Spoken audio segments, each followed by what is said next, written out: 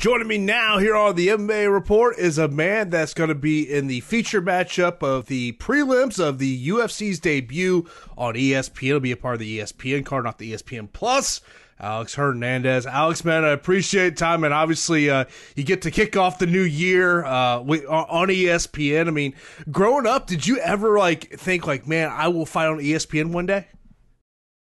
Man, growing up, I thought I'd play basketball, and then I realized I was too short and I sucked. So no, I never didn't have too many aspirations of being an athlete at an early age. But this is definitely badass and definitely everything I could have dreamed about as a young adult and coming into the sport. So I mean, I couldn't be more excited to start the year off like that and be on that inaugural card with the ESPN.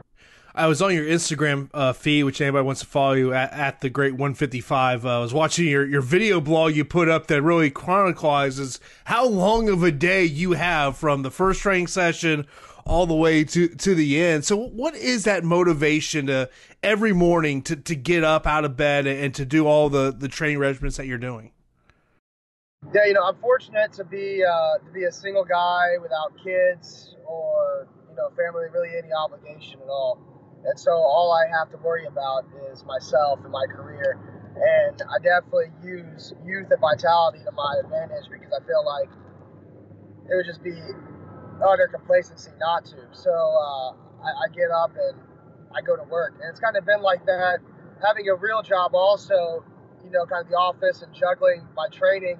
I'm used to these, 15-hour days, 12-hour days. So when people talk about working for a few hours or training for a couple, I just don't understand what the hell you do with the rest of your day. And so I'm just an eager student of the game. I'm excited to come in. I might not always be the first one there, but I'm always the last when I stay late. And I'm just always staying busy learning and inundated in the game the whole day. It's all I have to do, and it's all I care to do. Yeah, as a small business owner, I know exactly how you feel. I mean, people who don't work 12, 15-hour days, man, what are you doing? I mean, I totally get it. Yeah. It's where you come from. One of the things that stuck out to me about the beginning of that video blog you had was you working in the gi. And some fighters say like working the gi. Some say, no, I don't like working the gi. Is it, hey, I want to work in the gi, or is it just kind of based on how you're feeling? No, I think the gi is true jiu-jitsu. That's the true art of Brazilian jiu-jitsu is in the gi. And so I think that you're neglecting a lot of the techniques and the true discipline of the art if you're not utilizing the gi. And I think everything essentially translates over. Obviously, the grips aren't the same, but I've never rolled with a black belt in a gi that's not a killer without one. Inversely, there's plenty of people I've seen no gi who can't handle themselves in a gi. So I think it definitely transcends into MMA however it needs to, and everybody's kind of different how they like to incorporate their game. But I think the gi is paramount. I think it's crucial, and certainly when I'm leading up to the fight, now we're only a few weeks out. Now I don't worry about the gi at this point. Now if I attend a gi session, I'm the only guy. I show up in no gi, and then I have a few guys just take off their gi tops, and they roll with me specifically. But I think the gi is definitely a crucial piece of the game. Of course, initially when we heard about your fight in January, it was Francisco Trinaldo, supposed to be on January 26th. Of course, we all know that event's no longer taking place. And now you're taking on Donald Cerrone. How kind of all this unfold in your world where you find out that you've got a new opponent in Donald Cerrone? Man, I was so excited, dude. I got an update from my manager, Jason House. One evening I was finishing up practice at the gym, and I had a couple of text messages, call me ASAP, and I had a FaceTime missed call, which made me a little bit more optimistic that it was FaceTime versus, just a general missed call.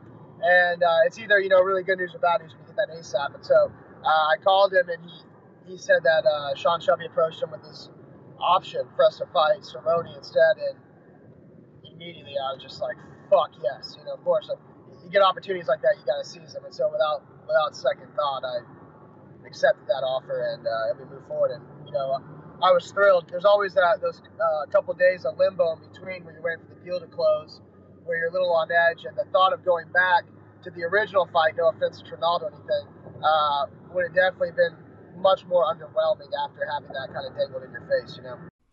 Do you see a difference between Donald Cerrone fighting at 155 as opposed to 170?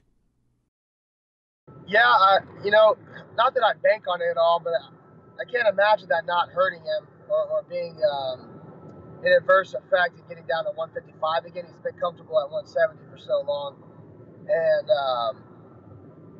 he seemed to be pretty confident there. But I think he just kind of flippantly flows with the wind. Kind of switches divisions, trains. I think he's just a little negligent, and the drop to 55 may or may not be in his best interest health-wise. I'm not sure, but I don't think it's going to play into his favor. And I know for a fact I'm going to be the stronger, faster, more technical fighter at 55. I'm built for 55. I manage my weight well there. I'm extremely strong at 55. And so if you have to go out of your way, whether you be an oversized 55 or not, it just won't behoove him, I think, matching up with me at 55. It probably would have been a better fight for him if we just both fought at 170. I think the term legend would be thrown around with Donald Cerrone just because of how long he's been in the UFC, the records that he has. Do you remember the first time you saw a Donald Cerrone fight?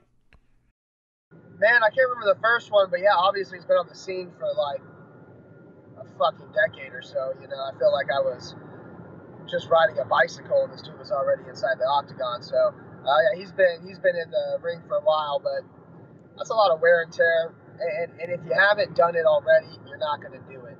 This is my time. I'm happy to be eliminating a legend, and with all due respect, completely eliminating a legend. I'm on the rise.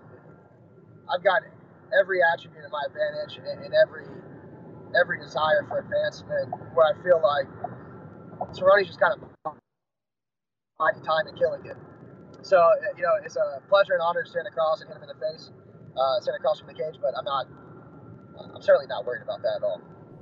I think when you think about the difference between Trinaldo and Cerrone, where Cerrone, he could do multiple things, where Trinaldo, you always kind of feel like he's a grinder. He's going to grind on you. Do you prefer this type of matchup where, you just know that there's just multiple aspects you got to be ready for? Yeah, honestly, if you put Trinaldo and Cerrone in a cage, it just depends who showed up. I don't know who would win that fight, to be honest. Like you said, one might show up. Like Cerrone may or may not show up, and when he does, he seems to be a bit dangerous. And when he doesn't, he's not. Trinaldo's a grinding motherfucker that's going to be a little bulldog no matter what. And so, even though he might be elementary in his approach and he's kind of one-dimensional, but he's tough as hell, and he's got real power. And so, there's certain attributes that Trinaldo has that you want to prepare for versus Cerrone. I think Trinaldo's a tougher human being, but Cerrone's a bit more dynamic. I still think he's flat. He's extremely flat in respect to me, and he's not nearly as versatile. So really, neither one are overly threatening to me, and I certainly don't think Cerrone's any more of a threat than Trinaldo is. I just think Cerrone's a far better and more respectable name, just because he's been around for so long and accomplished so much. In our previous conversation, you talked about the goal is always go out there, get the stoppage victory. You don't want to go the distance. So I'm guessing that's kind of the main goal here is make sure this fight doesn't go 15 minutes. I want 3 checks. I didn't leave with that 3rd check last time, and it hurt. I want 3 checks. I want to go out there. I want to put him away in the 1st or 2nd round, and I want to do it in exemplary fashion. And any goals you've set for yourself for 2019? Just devastating W's. I want to be lined up for a title for 2020 as my that 2020 debut fight. So whatever I need to accomplish, 3 wins, 4 wins, whatever it is this year, but just stack those W's and do so emphatically. And, of course, everyone's going to be able to see this fight on the UFC debut on ESPN coming up on January 19th. Of course, main card on ESPN+.